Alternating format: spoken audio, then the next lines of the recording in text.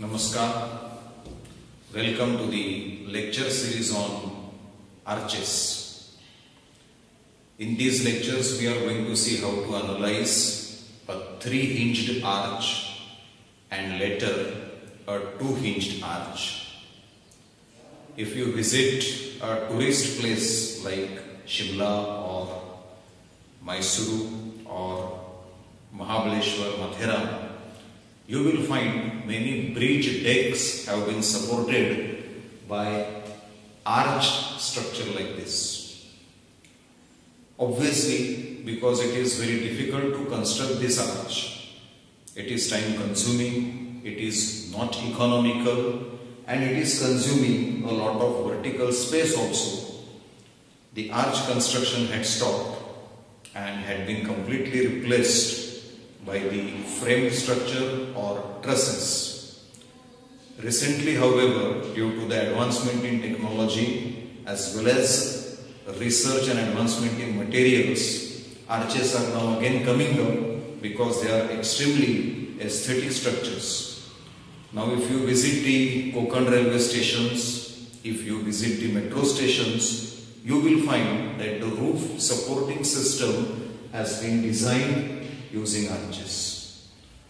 So let's start with a three-hinged arch. Let's see the components, the parts of a three-hinged arch. We have a hinge support at abutment A here, hinge support B at the second abutment, and there is a third hinge, an internal hinge at C. This third hinge is usually provided at the crown at the topmost point of the arch.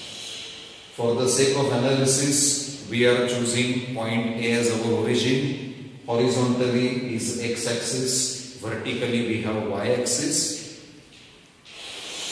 The distance between two abutments, two supports is called span, denoted by capital L, and the distance of the crown with respect to the x-axis is denoted by h, called as rise.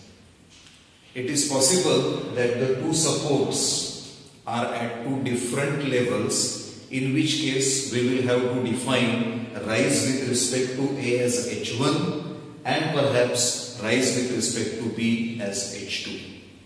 You are observing that vertical loads W1, W2, W3 etc. are acting on the arch.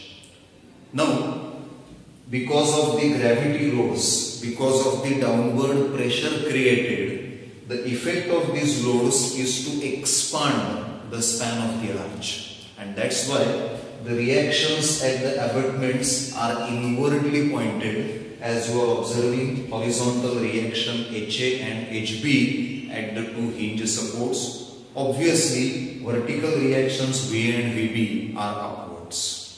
In absence of any horizontal load, this HA and HB are going to be equal and opposite. If the loading is completely symmetric, V and VB will also be equal, otherwise they will be unequal. Though we have four unknowns here, HA, VA, HB and VB, we also have four equations of equilibrium. Because of this internal hinge, we are offered one more equation of equilibrium, that is summation of moments about C equal to 0, either taken for part BC or taken for part AC. So we have four unknowns in four equations. That makes a three-hinged arch a determinate structure. Now you are observing that we have developed our diagram of three-hinged arch a bit. We are assuming section XX at a horizontal distance of X and at a vertical distance of Y from the origin, that is hinge support at A point. Obviously, we are trying to express bending moment in our arch at section XX. For the sake of comparison, I have also shown a simply supported beam which is similarly supported and similarly loaded. We have W1, W2, W3 etc. We have reactions VA, VB. Let's assume that this load W1 acts at some arbitrary distance small a similar small a distance has been assumed here and a similar section XX has been shown in case of B. Now if I express bending moment in 3-hinged arch, if you look at the diagram carefully, we are observing that at section X, this VA is creating sagging moment. This W1 is creating hogging moment. And for that matter, this horizontal reaction or thrust at A is also creating hogging bending moment. So my expression for the bending moment at the section is going to be mx, bending moment at a distance x, is equal to VA multiplied by horizontal distance x, which is sagging, so positive. Then W1 multiplied by this distance, which is clearly x minus A, hogging, that's why negative, so it is W1 into x minus A, and there is one additional term, that is reaction given by the horizontal thrust at the abutment, which is hogging, HA multiplied by y. Now if you see the bending moment in beam at the same section XX, obviously it is mx is equal to VA multiplied by x, which is sagging, and W1 multiplied by x minus A, which is hogging. So our expression is mx is equal to positive VA into x minus W1 into x minus. If you compare the two bending moments at the same section, we are observing that in arch there is one additional negative term, subtracting term. So obviously this expression will yield a smaller amount compared to this expression. That is why we are observing and we are concluding bending moment in arch at any section is going to be smaller than bending moment in a similarly supported and loaded beam. As the bending moment in arch is smaller than bending moment in beam, the sectional requirements of arch, for example the depth of the section or even the reinforcement, they are going to be smaller compared to the beam. This same expression I have repeated here, rewritten here. This is bending moment for arch, which is VA into x minus W1 into x minus A minus HA times y. We are observing that this expression is exactly identical to the bending moment expression in the beam, similarly loaded and supported beam. So we say that this expression represents beam moment. It is called as beam moment. The last part is the horizontal thrust moment. It is the bending moment, which is an additional expression but with negative sign in case of a 3-hinged arch. So we call it horizontal thrust moment. In general, bending moment in an arch is equal to beam moment minus horizontal thrust moment. Now we are discussing a particular case and a couple of standard results.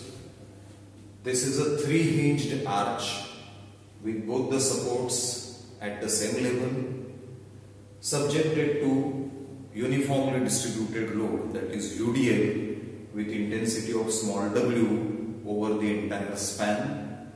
L is the span, H is the rise. We are trying to establish standard results for support reactions. VA and VB vertically upwards, HA and HB horizontal thrusts which are inwardly pointed.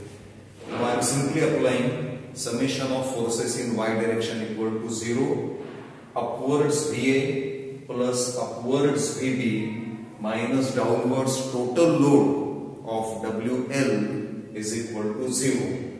Now VA is same as VB because of the complete symmetry, so that I am getting each one, VA as well as VB is equal to half the total downwards load, that is WL divided by 2, both are vertically upwards. Then to find out horizontal thrust HA and HB, I am applying summation of moments about C point, about the internal hinge for part AC or even for part CB. This will give me HA multiplied by small h, that is HA multiplied by small h. This moment is anti-clockwise, so we are assuming it to be positive. Then moment created by this UDL over L by 2 section, half the span, it is going to be W into L by 2 into L by 4. That is where the resultant force will act. So I have written anti-clockwise W into L by 2 into L by 4, and minus there is going to be clockwise reaction by VA. It is going to be VA multiplied by L by 2. Already we have established VA to be WL by 2. So I am writing WL by 2 into L by 2 clockwise. So I am putting negative sign. All this is equal to 0. We are solving this equation only for part AC. On simplifying, this will fetch HA is equal to WL square upon 8 times H. Since there is no horizontal loading on the 3-hinged arch, your HB is going to be same as HA. So I have written HA is equal to WL squared by 8H, same as HB. Both are equally pointed.